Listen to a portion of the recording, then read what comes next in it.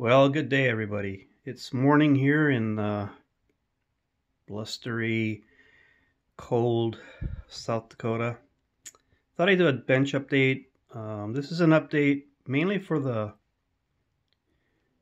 Psychedelic 60's group build. If you don't know, I had to end up doing 3 separate paint jobs on this car. I just got them back into modeling, being out of the hobby for 25 plus years and not really building anything for probably 30 years. And since getting back in, which was in August of last year, this is the 3rd model that I built. So it's learning all over again, airbrushing, painting, glue, all the stuff that's different now, the different products and stuff.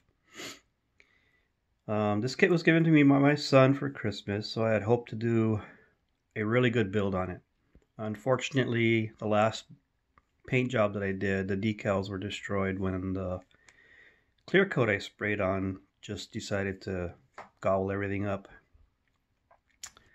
So this rendition is minus decals and will be the final build of this car. I'm not redoing it. This is it. This is how it came out. So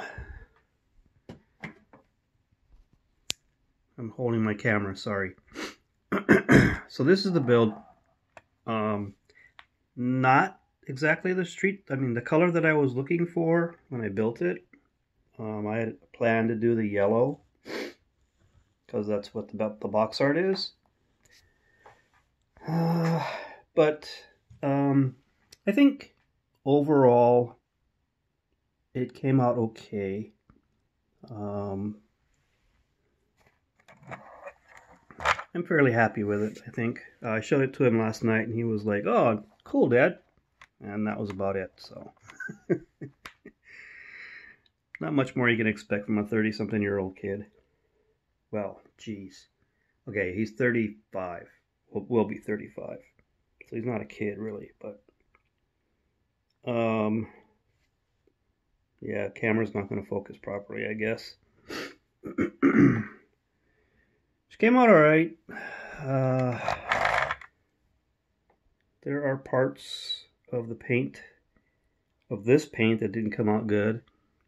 You can't really see it, but right here, you can see some silverish color right there. What happened was I was doing the chrome trim, and I gave my Molotov pen a little push to give it some more ink or some more paint, and it gushed. I mean, it gushed. And I was just like, okay, here we go again. Another paint job that I've got to redo. But like I said, this one is done. I am not repainting this car. And so for the build, the group build, this is the final for this car. And like I said, came out okay. I mean, I like the paint. The paint job came out pretty good. Not the best. I'm still just trying to find my way with these acrylic paints. And the temperature outside, oh my gosh, I just can't believe how hard it is to paint when it's that cold outside. I think this last paint job I did on this car was in the low 30s, but I had the garage warmed up to 63 or something like that. I may have to start painting bodies during the spring, summer months before I start building cars again or something. I don't know. But so that's my Psychedelic 60's group build. It's done. It's completed. There she be in all her blue glory.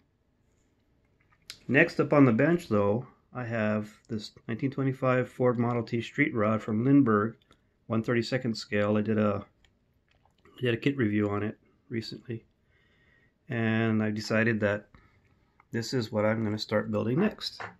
The body's really small, so it's not a lot of paint to do. And I have some ideas. But anyway, thank you all for checking in.